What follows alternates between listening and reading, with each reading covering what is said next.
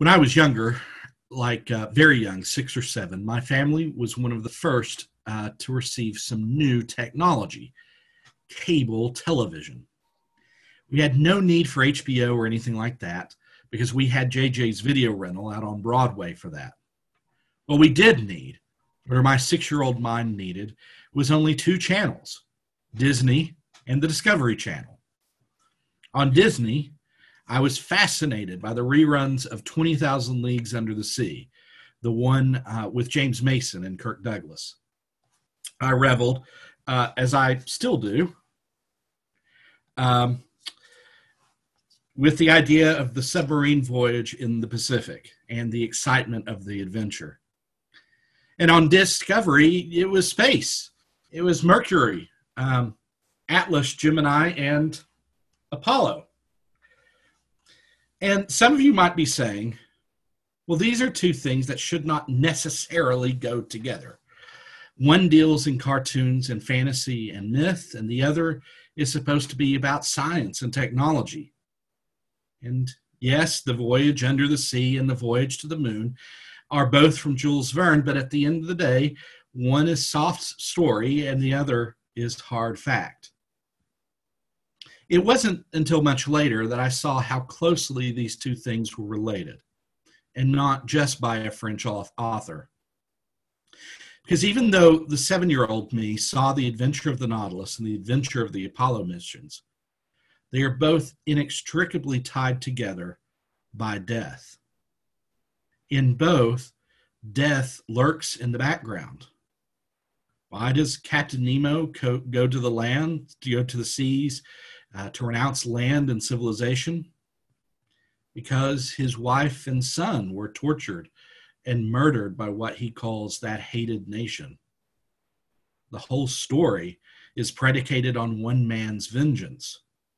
Captain Nemo may be a brilliant engineer and scientist, but he's also haunted by the ghosts of his family. So to our own voyages into space and beyond, maybe you, like me, watched in real time as the Space Shuttle Challenger disintegrated 73 seconds into flight and took the lives of all 7 crew. I don't know when I became aware of the Apollo 1 fire, the first real disaster of the space program, but I know I cried when I watched the first episode of From the Earth to the Moon and the vivid depiction of Ed White, Gus Grissom, and Roger Chaffee banging on the hatch as flames engulfed the interior of the craft. So maybe it's a good thing I didn't know about those when I was 7. Death hangs on us all. Since Adam's fall, we walk with a weight tied to us, and it's the weight of the awareness of our own mortality. And perhaps this Good Friday, more than any Good Friday in my memory, we are acutely aware of the reality of death as it relates to each of us individually and corporately. We are, in a very true sense, hiding from death. We live in a time when our globalized and integrated economies that have brought so many out of poverty and destitution and into prosperity and wealth and health are now the drivers of the death of thousands. Like a spacecraft that catches fire, or a submarine turned into the destroyer of human life. On Good Friday, humanity remembers the lowest point in human history. We've murdered the Son of God.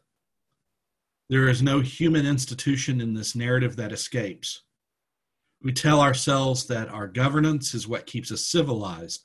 Our laws and our courts direct us towards justice, and we see how false that can be.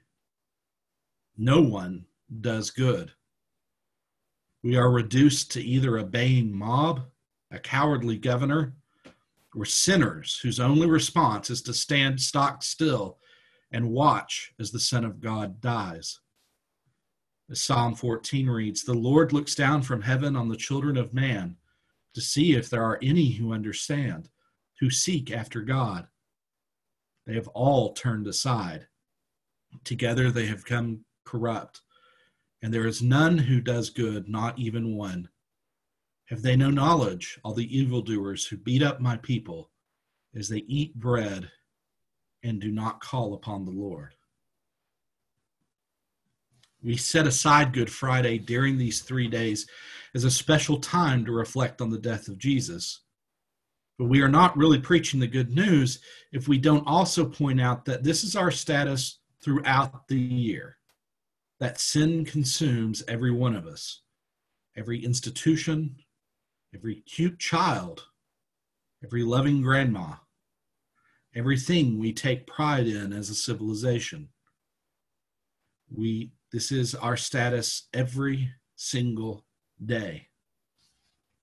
But Jesus still comes alongside. He hops in with us on the rocket, and he climbs in the submarine. He travels with us, experiences the world with us, even death at our own hands. We cannot say that Jesus accomplishes the reversal of death.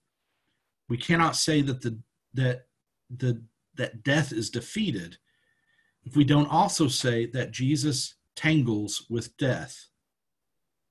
If Jesus does not die, if he does not fight death, then Jesus doesn't defeat death.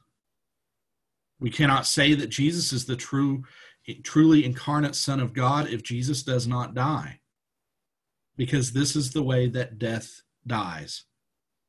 Someone else has to take our place. Someone else has to tangle with death.